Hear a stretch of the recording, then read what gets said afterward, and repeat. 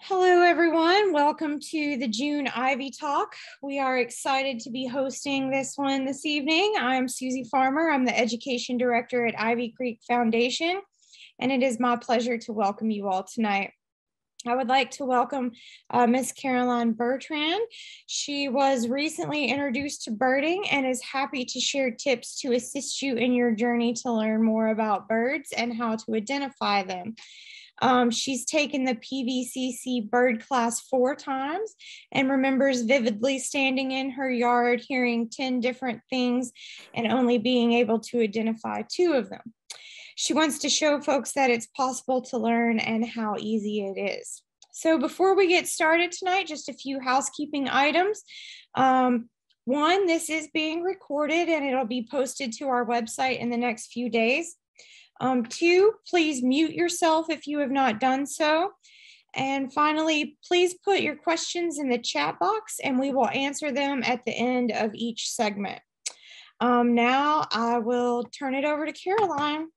Thank you, Susie, and hello, everybody. So I'm very happy to share this with you, and I want to be very clear that my only claim to fame is that I was recently a beginner, and so I feel like that makes me a good person to tell you the things that have helped me. I would like to encourage all of you to chime in the chat with things that have helped you as you think of it as you go along, and then we'll go with questions at the end of each section. So Bill Shaw is a local photographer that I met in the first bird class, and all the photos that are not my little iPhone photos came from him.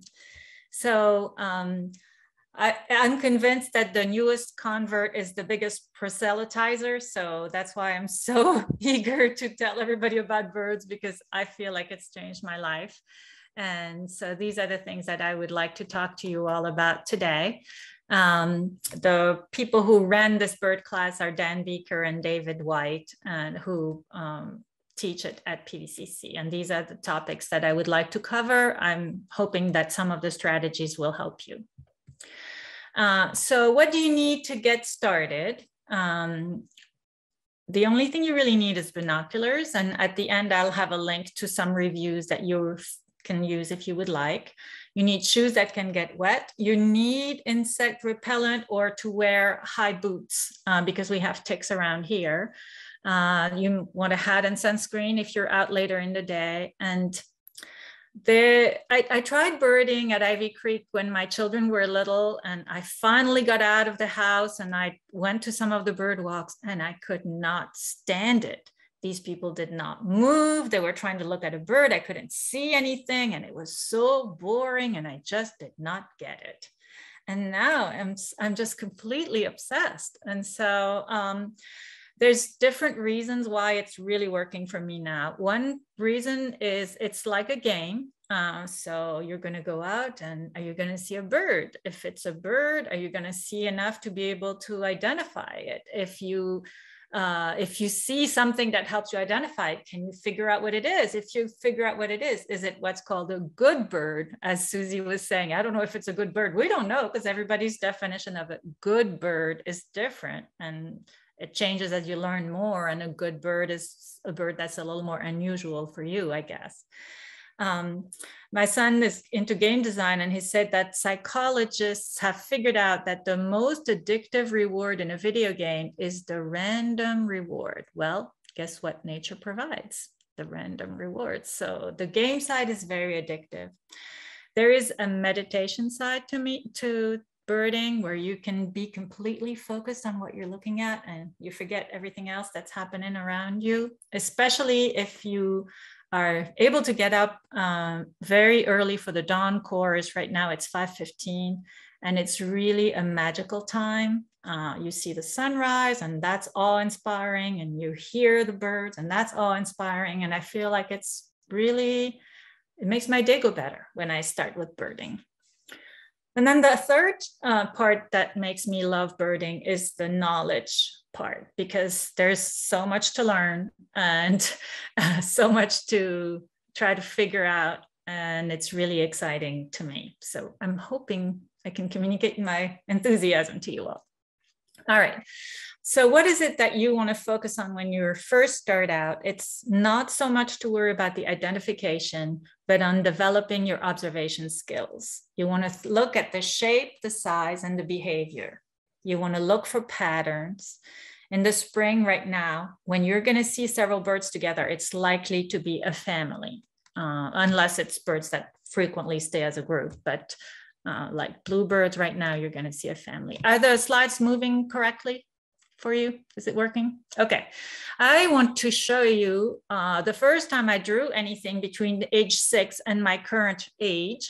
And so as you can see, you do not need to know how to draw to use this technique. It's just a strategy that might work for some people. And I got it from John Muir Laws, and he has lots of stuff on the internet about how to do this. So if you would like to create and use this strategy. The purpose of it is not to do something artistic, it's to help you sharpen your observation skills. Because when you have to draw it, you have to see it better. How is the beak exactly? You can see in this drawing, I changed my mind about the color of the beak.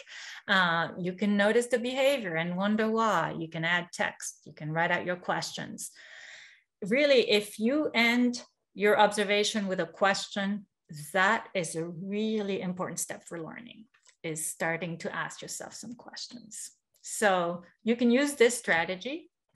Don't be afraid of your lack of artistic talent, because it's not what it's about. It's about using it to see better. Another thing you can use is the Merlin Bird ID. And everybody needs the Merlin Bird ID. And then you want to choose the pack for the Southeast US. If you don't yet have it, it's a free app and you definitely want it. From there, you can explore birds. If you can see it here in the bottom, you can see explore birds. And then that's the list of all of the birds. One thing I would recommend you do when you use this app is to switch to the likely birds by family.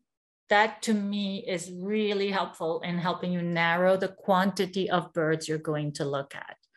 And the other thing that I really love about it is it shows you here, you can see this bar graph is by month of the year. So when I took this photo, it was in September. And so you have this little line that's showing you where it is. Here, what you can see is if I was trying to look at birds in December, the only bird that would come in this category would be the great blue heron, because it would be here in December. These other birds are not here in December. So I love that the app is already narrowing your list with the likely birds using the calendar. So it's using the calendar, and it's also just using how common the bird is. So I highly recommend when you use Merlin and you're beginning, make it listed on the likely birds. So one thing I want to tell you is that all birders do some guessing.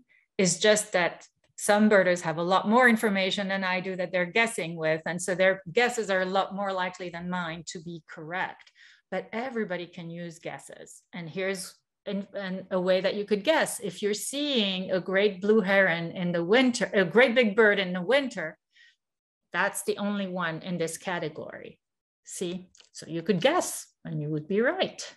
So, all right, then you have this other thing, this other feature in the Merlin Bird ID, which is the Bird ID. It will ask you questions to help you narrow your search. So it starts with the size. Does it look like a robin? And then it gives you a list of about a dozen birds from which you can decide which one looked more like your bird. One of the things you need to know is, as you can see, there's a little button here where you can listen to the bird. And I do not recommend you just listen to the bird in the field. My teacher was feeling pretty strongly about that, because the bird then hears another bird of the same species and that could be stressful, threatening to the bird. So when you want to listen to the audio in this beautiful Merlin Bird ID app, it'd be better if you can do it indoors. All right, so where should you go birding? The thing I would really recommend is what's most convenient, your own backyard, whatever is closest to you. If there's a tree or a bush, there's a good chance you're going to see a bird. I don't know if you can see it because this is my iPhone photo, but you can see there is a bird on the chair. So there's a bluebird on that chair. And John Young, the author of What the Robin Knows, he recommends just using a sit spot. You sit in a spot every day for 20 or 30 minutes and you watch the same place, the same birds, and eventually you're going to learn the birds that are right next to you. And again, it's sort of a meditation to just be there and sit and watch and listen to the birds. Listen to the birds. All right. So in order to, what can you do to attract the birds to your own backyard? So you want to provide food, water, and shelter. And I want to show you some of the things that we've been doing with providing food. We've had to fight with a squirrel. We've had to argue with the hawk, who thought we had a great bird feeder for hawks by offering this bird feeder. And we've had some conversations with another animal. I don't know if you can tell because this is my phone picture, but it's a bear. So it's very fun feeding the birds. You don't know what kinds of adventures you're going to get. Another way to feed the birds is to use your backyard. So there's a very, very big movement now to say that, you know, bird numbers are really declining and most of property in the US is in private hands. And so the way to really help the birds now is to convince homeowners to change their own yards to plant natives. What's really interesting is 80% of the birds feed insects to their young. And so actually you want to encourage insects. That's not what you think about when you think about trying to feed the birds, but this is what would be most helpful. So food, water, shelter, cut back on the grass, and use benign neglect. Leave the wood piles. The sparrows love the wood pile. Leave the old tree standing. The woodpeckers like the old trees. So that's, you know, that's going to be another thing I want to learn when I grow up, is how to make my yard more bird friendly. Where else can you go birding? So anywhere that's easy to get to, like the public parks and things like that. I'll show you a way you can find a list of good places to go birding. You want to look for places that have a good variety of habitat. You want to go early in the morning, because early in the morning, the birds are hungry, they're hopping around, they're looking for food. You want to look where the sun is shining. So when I go to Ivy Creek in the winter, I go to the south field because the top of the trees will be lit up with the sun. And that's where the bugs go, and that's where the birds go. So how do you look? You want to look with a naked eye and you scan for motion. And then you bring the binoculars for the eye. In that process, I lose my spot half the time. So what I've learned to do is when you see the motion in the tree with your naked eye, try to pick an identifying feature that's going to help you remember. Is there a branch that goes like this? Is there a patch of blue sky that can help you find the spot you were looking at? A lot of times you'll see the bird land and then you don't see it anymore. It is worth your time to try to stay on the spot where the bird landed for a little while and see if the bird pops back up. A lot of the birds will move a lot around the spot and you have a good chance to see it if you wait for a while. Listen also, and that can help you find a bird. If after you've been in one place for 5 minutes, you see and hear nothing, you can just move on. Another way to look is to look at the treetops. A lot of birds like to sing from the treetops and survey their surroundings. Look at any place where you can see, any naked spot in the tree. If you're in the country, you want to look at the distant trees. You might see a hawk or something like that there. If you're near the water, you want to scan the shore or near the shore. The ducks are more likely to be near the shore than they are in the middle of the water. All right, then I want to show you the eBird website. So unlike Merlin, I do not recommend you use the app if you are a beginner unless you're birding with a kid, because for the kid, it would be very motivating to use the app, but the eBird app is to post the birds that you are seeing. And when you're a beginner, you don't have a lot to post yet. So, but I do strongly recommend you use the website. So this is one of the things you can see. You choose the explore button on the website and then explore regions. And then I put Albemarle. So Albemarle has 157 hotspots and most of them are accessible to the public. And you can see Ivy Creek is number 5 on this list of hotspots based on the number of species. I think I have to move my thing so you can see here, based on the number of species that were seen. And as you can see, the bottom 3 are very close to each other, 180, 380, 180. So all it takes is one birder to have a lucky day and see an uncommon bird somewhere, and then Ivy Creek can move up in the world. So it's a really good place for biodiversity and one of the best in the county. And I am absolutely convinced, though I have no proof of it, that the top 2, which are both in Crozet, are surviving on old data. They get their top spot based on old data because Old Trail has been so developed. I mean, there's still a lot of birds, but I'm not convinced that today they would be the top places for biodiversity. All right, so another thing you can do is choose on the left side under explore hotspots, and then you can see the map and you can see the hotspots that are closest to you. So a hotspot is a spot where there are a lot of birds to see that somebody has been using over and over again. So here I'm going to tell you, since school is ending, I'm going to tell you the secret to going birding is to check the checklist ahead of time. So here I looked at the checklist for Ivy Creek. So somebody went to Ivy Creek yesterday and they posted the list of all of the birds that they saw. So you can get the answers to the quiz. You just don't know which answer goes with which question. So before you go to a hotspot, you can survey, what does eBird say was there yesterday? And then you can go and you know what you're looking for. So this is an amazing feature that's really going to help you a lot. Another thing you can find in eBird is the abundance map, for example, with a tree swallow. This shows you the difference between the breeding and the non-breeding location for the tree swallow. So they're using the data that all the citizen scientists are providing to create this wealth of information. Is just amazing. And now they're adding the trends and you can see changes over time. Yeah, so eBird is just a phenomenal website and wealth of information. All right, another way to bird. So I'm trying to give you all the different things you can use, right? You can draw, you can see, you can use Merlin, and you can also use for birding by ear. You can also use Merlin. They have now the sound ID feature, and you can use this sound ID. One of the things I suggest is that you move the repeated live matches to the top. And I'm going to show you why in the next slide. On the right side, you can see here that Merlin's Sound ID records what you're hearing and it tells you what it is.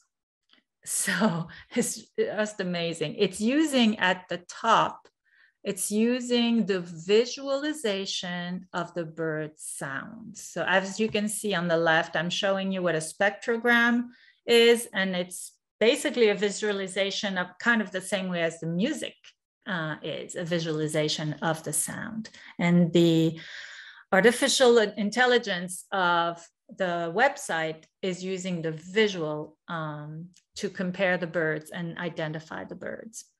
So what I was saying earlier is when I first started using the Sound ID, I didn't realize that I could move the repeated live matches to the top. And so I kept having to stop my recording and start again because I didn't know to do that. So now you know to do that. So this is just an amazing tool to use. And I use it all the time now. And what I really recommend you do, if you're a complete beginner and you use the sound ID, it still will feel overwhelming. So what you can do if you're a complete beginner is just use sound ID at first to tell you what are the most common birds in your backyard. The most common birds close to you. Pick 2 or 3 that are coming up all the time. For me, it's going to be the cardinal and the Carolina wren. Then at a different time, when you go inside, you use the explore bird feature and you try to listen to what that sound makes. The Carolina wren and the cardinal, what's the most common song that the app is recommending? And try to start with that. Because the Merlin bird ID as it records, as it listens, it recognizes the songs and also other sounds that you won't know when you first start out. So ask the Merlin bird ID explore feature to teach you the most common bird songs for 2 birds. Just start with 2. Just practice 2 for a week. And the following week, when you listen to the Merlin bird ID, try to recognize together with the bird sound ID, which 2 birds you were looking at. All right, here's some other tools you can use. Larkwire is a game. Those you have to pay for, both of those. And birding by ear, this is a set of CDs. They compare songs together. It has helped me a ton. I've liked that a lot. So if you would like to use it, I highly recommend it. And then when I took the class, these were 3 birds that were recommended to listen to. So I'm gonna show you those 3. So the robin, I'm gonna go to listen. So you can listen to the robin.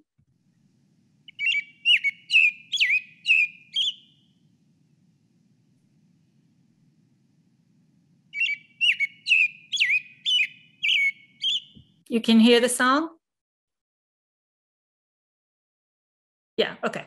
So the song of the robin, you need to know that one because there are other birds that sound similar to the robin. And then you're gonna, as you learn more about birds, they're gonna say, oh, that one is the robin with a sore throat, or, oh, that one is the robin that took voice lessons. So you do wanna learn the robin song because it's one you're going to use in the future.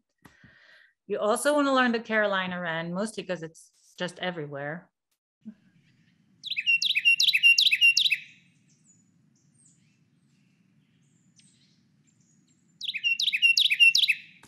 And also because there are other birds that sound similar to that. And then you also want to learn the chipping sparrow.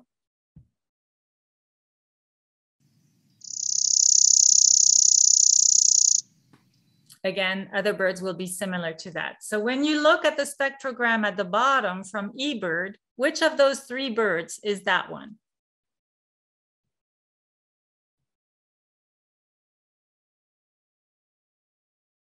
Okay, I guess people are on mute. So it's the chipping sparrow on this one. All right. Okay, so now I'm going to talk about birds you already know. Why do I do this? Because the reasons I want to do this is because I want to give you confidence. Like I said, the way that you learn is by guessing and by making mistakes. It's kind of like learning a language. You don't learn a language if you don't try. So trust your instinct when you see a glimpse of a bird. And even if you think you know absolutely nothing about birds, you will know those 10 birds.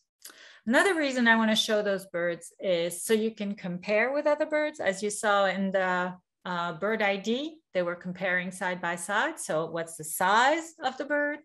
And the way people learn is by connecting to something you already know. So, hey, you already know 10 birds.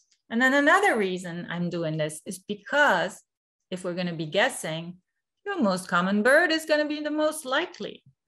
So I'm going to start with this one. And this one, I think everybody knows this one. And let's listen to it. All right. Maybe.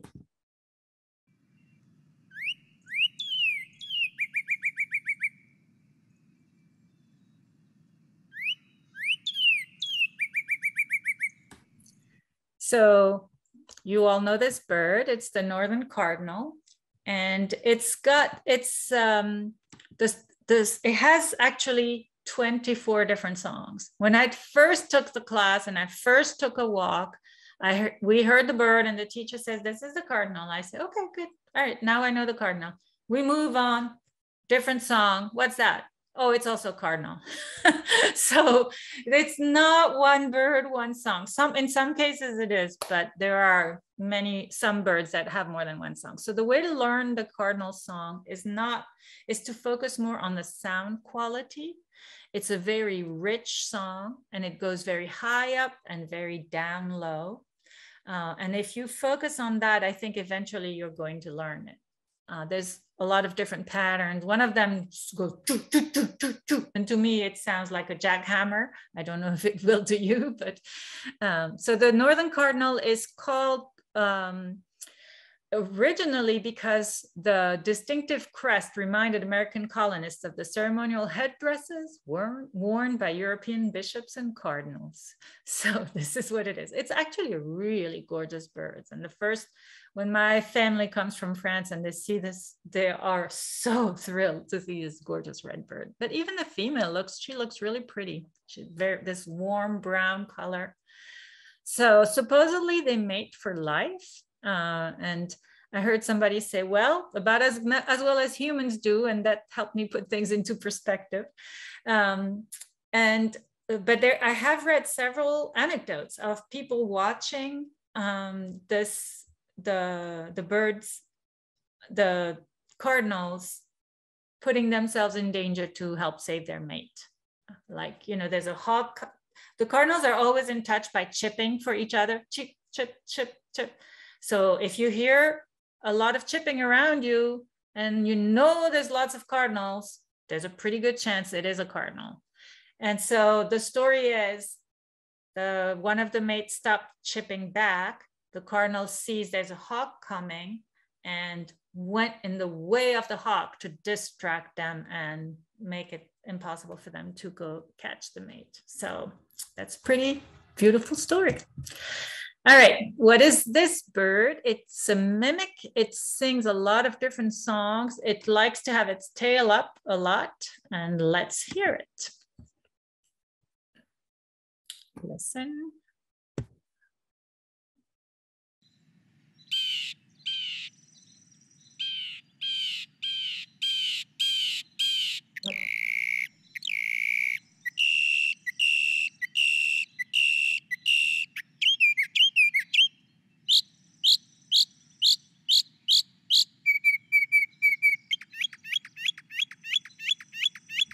So that one's crazy. It fools me all the time. The mockingbird does, because it imitates another bird. So I hear Phoebe, Phoebe, and I'm convinced it's the Phoebe. And then a second later, it moves on to singing something else. So this is very, very tricky. What I read, an interesting thing, I think it was on the Bird Club website, that said that this bird was not an Albemarle County resident at the time of Thomas Jefferson. It followed the westward expansion and the clearing of the land, and that Jefferson claimed that its song was far superior to that of the European nightingale. So that's a cute little story. All right, the robin. I wasn't supposed to tell you, but you know this one. And let's hear the song. No, we already heard the song. We don't need to hear the song because I played it for you as a bird you need to know. So it's one of the birds they use in the bird ID to help you identify it. And we have it all year long around here. Sometimes they land on your grass in a large group. Sometimes they're hiding in the woods. It's always the same robin. All right. This one is a bird that is only present in North America. The males and females look the same in the front, but the males are more brilliant blue. They like to sit on a fence post, like you can see here. And let's hear the song. It's a mumbling.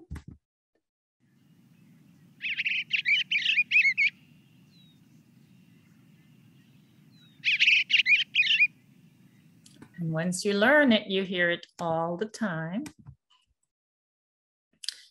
So it was, it has struggled with the competition with the house sparrows, which are not a native species.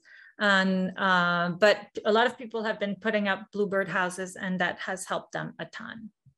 So, all right. And this one, you can't really see what the bird is, but I just love the picture. So this is a bald eagle and this is a crow.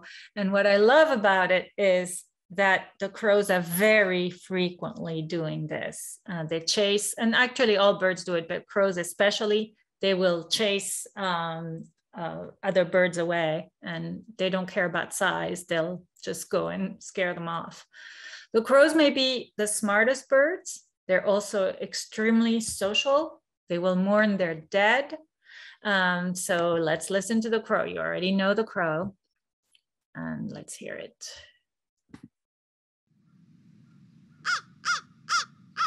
You know that one, you hear it all the time. There is a story of a researcher who was doing banding of the babies in the nest, and the crows kept attacking him after that. They didn't forget. And every time he would walk to the research building from his car, they would go and attack him. They knew his face, and their babies knew that he was a bad person that needed to be attacked.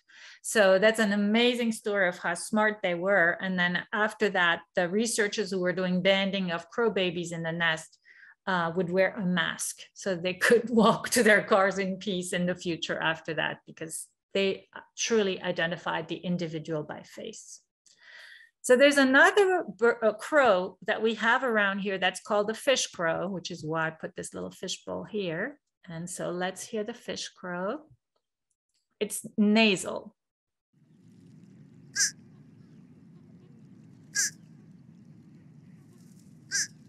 So it's really hard to tell them apart by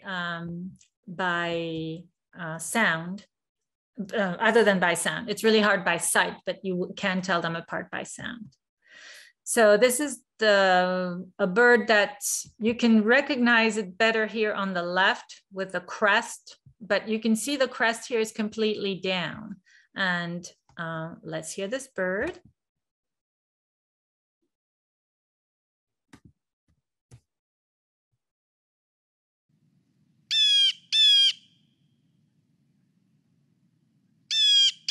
And it also does mimic other birds. Sometimes I'm convinced I hear a hawk and I run out of the house and it's only the blue jay making fun of me. All right, these are two birds that are similar when you see them. Hold on, you can't see my, here, this is good. All right, now you can see better. So you can see the differences. The turkey vulture has the white all along the wings. The black vulture only has the white at the end of the wings, like it's wearing a way to wearing white gloves. The turkey has the red head, the black has the black head.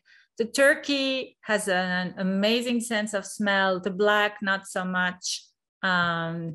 So, and there are more differences you can use for identifying them in flight. The turkey wobbles a little more, but I'm not very good at that yet. But you certainly see vultures all around. All right. So this one, of course, you know this one, you see it all the time. And I just added it because we see it everywhere. And one little tidbit I thought I would share, whether you want to hear it or not, is that why is it that people complain about the geese so much is because they poop all the time. And why do they poop so much? It's because they eat grass, which is not very nutritious. So just wanted to tell you this little tidbit. So the great blue heron, I of course want to talk about the rookery that we have at Ivy Creek. It's amazing that they like to raise their babies together. They suffered a lot from DDT. It made the shells fragile, and it was really bad for the bigger birds. And the population was really low in the 60s, and now it's the most abundant water bird in the Chesapeake Bay. So we really enjoy it, the heron. All right, this is the most common bird on the continent, and its name comes from its song. So let's hear the song. Oh, well, now you see what it is. All right.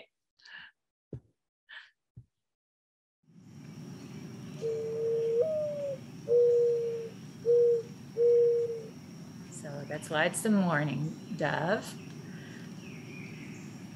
It will have multiple broods with 2 eggs on a precarious spot on a branch. Oh, I have to move this so I can close my bird. Here we go. Okay, I think I got lost in my sharing. Let me stop sharing here for a second and slideshow. Gonna go to view. All right. Share the screen. Okay, view. All right. Okay, so that was the mourning dove. And no, it's not moving. Okay. All right, and what is this one? Most likely you have a feeder for that one also. And it's just an incredible bird. It's so tiny. It flies. It's the only bird that hovers. It needs to eat every 2 hours, but somehow it can cross the Gulf of Mexico. It can cross 500 miles because it accumulates enough fat to try to do this crazy migration. So I wanted to show you those 10 birds to show you that you already know those birds and that you're just trying to add on to this existing knowledge and make connections with the things you already know. So now we're going to go to some birds that you may or may not know. Like this one is the one on the right is the one I want to talk about. It's the only bird that walks down on a tree trunk, and it's the white-breasted nuthatch. It has a nasal song. Let me play it for you. This is such a great photo. Okay. So the photos are again Bill Shaw. All the good photos are Bill Shaw. Listen to the nuthatch.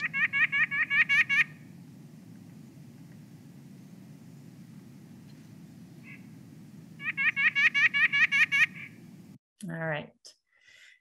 And here is the other one. This is such an incredible photo of this dancer here. I love it.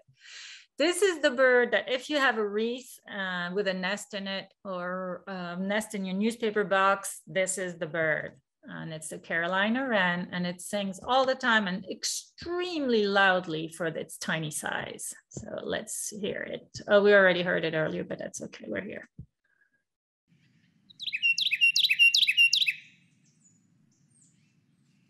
All right. And this one is the Carolina chickadee. There are 2 chickadees around here, but the one you will see most of the time is the Carolina. So let's listen to that one.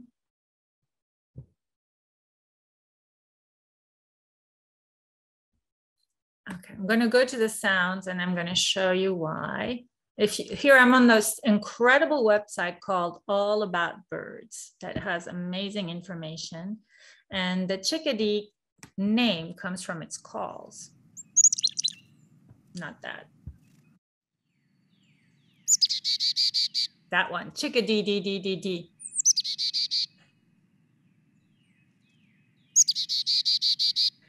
So there is a theory that the chickadees are actually, I mean, it's being researched and proven that the chickadees are actually using a language, and the numbers of Ds in the chickadee is communicating specific information about the predator that is coming, the size of the predator, what the chickadees should do. Should they try to mob the predator if it's not too big? Should they go away if it's a big predator? Is the predator coming from above or below? And they've done research that shows that all this is being communicated by the number of Ds that the chickadee is saying.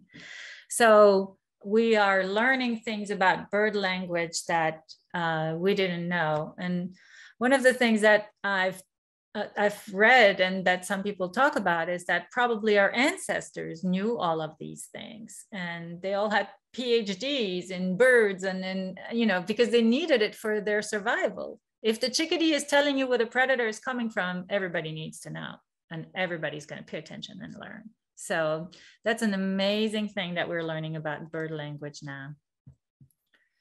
All right, this is the most adorable little bird. It's got the big round eye, and that makes it really cute. And let's hear it. It's a tufted titmouse. And do you see that crest? And be careful, the crest is sometimes visible and sometimes not.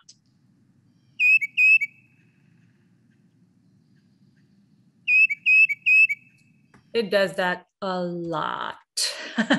It does also makes a lot of other sounds. So it's a common bird that you have in your backyard, but it will make other songs as well, as other sounds, not songs. It says it's only songs. Now we are on the house finch. Sorry, I went a little too quick.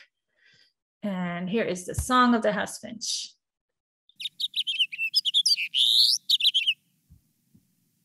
That "dee" at the end, that's very characteristic.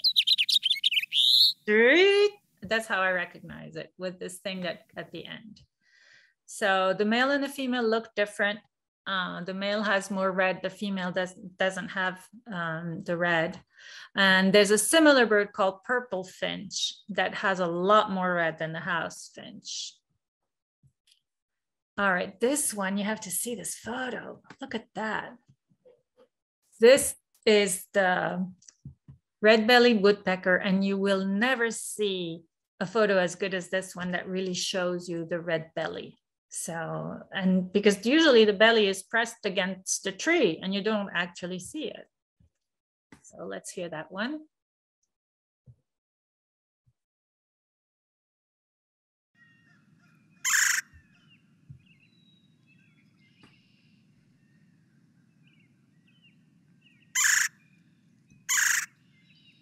All right. And this is a bird that gave me a lot of heartache. I have such a hard time with that bird. The male and the female look different. They both look different in the winter and in the summer, and their song is very confusing. So what is that bird? Let's listen.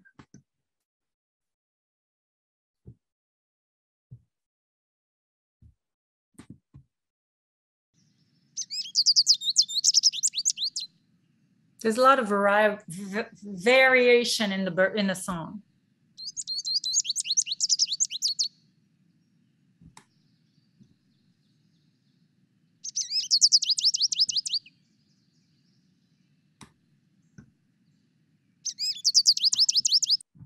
All right, so we know this is the goldfinch. All right, what's the thing that's been happening is the migration. I'm going to talk about that a little bit. Do you all want to pause? Do you have questions or comments, anything you want to put in the chat? There was one question. Okay. Janet asked, it's my impression that the Carolina wren is much more common than it used to be. Is that actually true? That is a question to ask somebody who would actually know something. The only thing I know is how to get started learning about birds, but I do not know the answer to that question. So we can. Fair enough. Thank you. Well, what was interesting when we went to Wisconsin to visit our son, the Carolina wren is very rare there. And so people were very excited when we talked about Carolina wren. And of course, it's not at all the same around here. I just feel like I'm hearing it all the time. Yes, I think that is true. Yeah. Thank you. You're welcome. Sorry, I couldn't answer the question. So for this migration, what's really fun for birders is because so many birds are coming in with the spring migration. So on the left, you have an indigo bunting, all blue and sings all summer long. And on the right, the scarlet tanager, which is also a gorgeous bird. So birders get extremely excited about migration. And if you want to participate in bird club walks, they're going to have a lot more of them during migration times.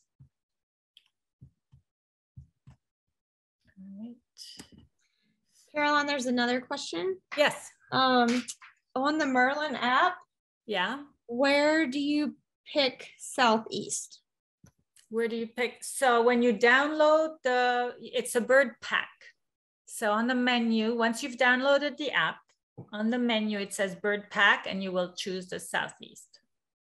Yes, somebody is downloading Berlin. I've accomplished my goal. All right. So this shows you another incredible website that I want to show you that talks about migration, and it's the Birdcast website. So it shows you a map of where migrations are expected to happen. So in all of the United States, and it shows you by county. There was one night where it was telling you that probably they're guessing 22 million birds crossed Alma County. Like when I can't sleep at night and it's migration time, I check Birdcast and I try to imagine all these birds going over my head. It's so fun. So they use radar. They can tell what's a cloud and what's a bird, and they cannot tell what birds it is, but guess who can? They're using eBird. eBird information is telling us which birds are most likely. So if you see on the bottom right here of this Birdcast, it tells you expected nocturnal migrants. The migrants, not all migrants migrate at night, but the songbirds do. And the reasons for that is they're more safe from predators, and it's cooler at night. So it's easier to stay cool and to travel. And how do they navigate and find their way? They actually do follow, they know where north is. So they did an experiment with indigo buntings that were in a planetarium. And when they made all the stars turn around a different star, and that was not the North Star, the birds followed that.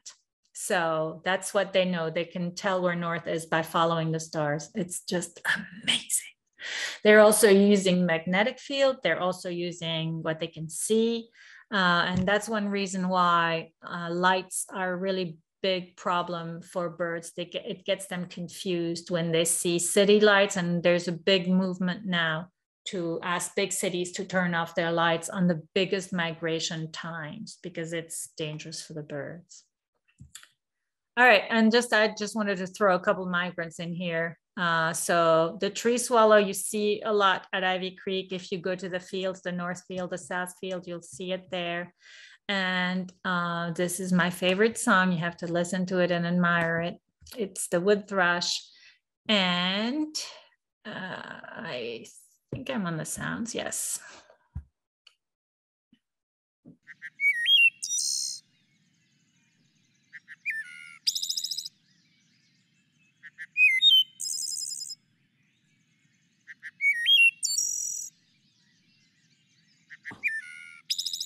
So you can hear that one in the woods if you, at Ivy Creek, if you go towards the south field and you take, I can't remember if it's red or yellow, or just go to the south field at the edge of the woods and then go into the woods a little bit. There's a very good chance you'll hear it. So, all right, and here's tons of resources for you. Trying to get rid of this thing. So use the Bird Club website. Use All About Birds. I showed you that. Of course, that Bird ID app, the Merlin Bird ID app. Use eBirds. I have a link here for binoculars, the Wildlife Trail, where it gives you places you can go birding. You can also use eBird to see all the hotspots and find places where you can go birding. So we talked about Birdcast. In the fall, we have a great thing to go watch is the Hawk Watch at Afton Mountain. If you go to that dilapidated hotel that looks terrifying, you can go in that parking lot and there will be people watching for hawks, and you can learn. They have a day that they're inviting the public, but the public is welcome to go anytime. But they have an educational day, and you can watch the hawks. I had this idea that, because you see huge numbers of hawks, I had this idea that you could see like a dark cloud of hawks going overhead, but it's not like that. They have these giant scopes and they're looking in the Shenandoah Valley and they see specks in their scope. And that's how they can have thousands and thousands of birds, because they're seeing the whole Shenandoah Valley. So here I have an article about, but you can see some hawks flying overhead. It's just not the thousands that they're counting every day that are flying over your head. They're flying in the Shenandoah Valley. It's still a great thing and very worth your while. So an article about chickadee language, an article about nature journaling, more stuff you can use for learning bird songs. And my email here at the bottom, feel free to email me if you have any questions about getting started with birding, not so much about birds themselves.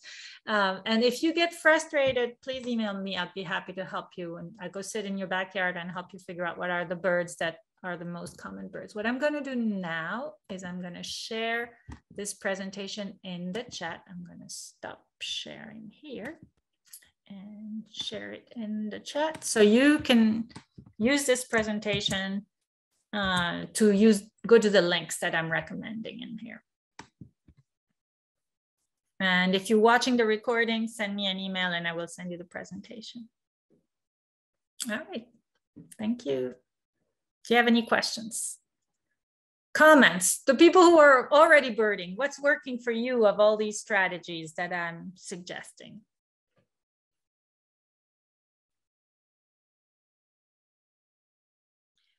Well, I learned what one of the birds was in my backyard from your.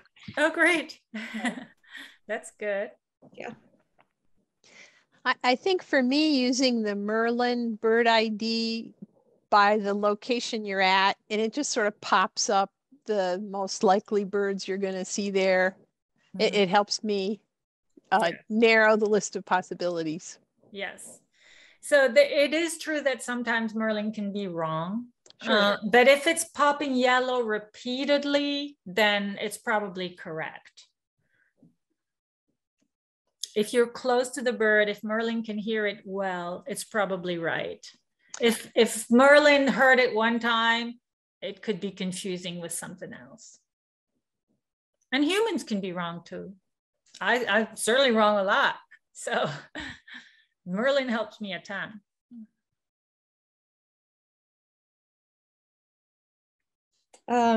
Tracy and Doug, you have your hand up. Yes, thank you. We're running this through our TV now, so I'm not going to turn the camera on.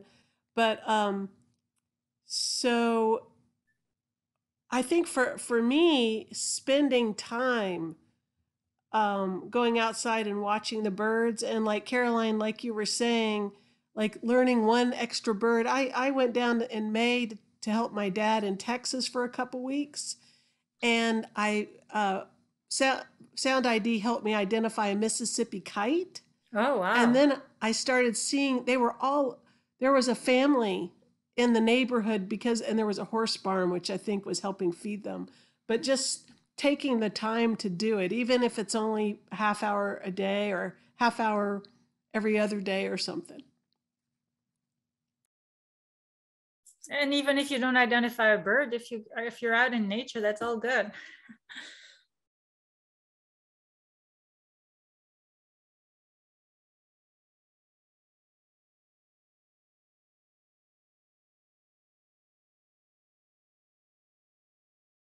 All right. Well, if there's no more questions, Caroline, thank you for doing this presentation. You're welcome. This was so interesting and so informative, and I learned a lot. And thank you all for spending time with us this evening. We hope that you have enjoyed it and learned a lot. We hope that if you have not visited Ivy Creek Natural Area and Historic Riverview Farm, that you will do so soon. We will have a couple of events coming up that may be of interest to you. Tomorrow at 6 p.m., we have a tree identification hike and still have a few spots left on that. I'm not sure, is there an echo for everybody? Let me mute and then unmute and see if that fixes it. Okay, So we have a tree identification hike tomorrow and a few spots left. On June 19th, we will be celebrating Juneteenth by having a guided tour of historic Riverview Farm. If you do not know the history of Ivy Creek Natural Area, this is a great opportunity to learn about the family and the significance of the land. On June 29th at 6 p.m., we will have a wildflower hike and learn all about the diversity of the flowers at Ivy Creek Natural Area. And finally, we will have another Ivy Talk on July 28th. This one will be presented by Mariah Payne, and it's called What It Means to Be a Descendant to Me. Mariah is our intern and has discovered that she is a descendant of Monticello and also a descendant of Emma Louise Hawkins, who was Texie Mae Hawkins Carr's sister, and which is the family that lived at Riverview Farm. We are excited to have her present. All of these events are free and open to the public, but we do ask that you pre-register through our website, ivycreekfoundation.org. So check those out. And if you enjoyed this talk and would like to support what Ivy Creek Foundation is doing for our community, please consider going to our website and becoming a donor today. Thank you all so much for joining us tonight, and I hope everyone has a great evening. Thank you so much, Caroline. Thank you, Susie. Thank you. Thank you. And let's go watch the herons fly away very soon.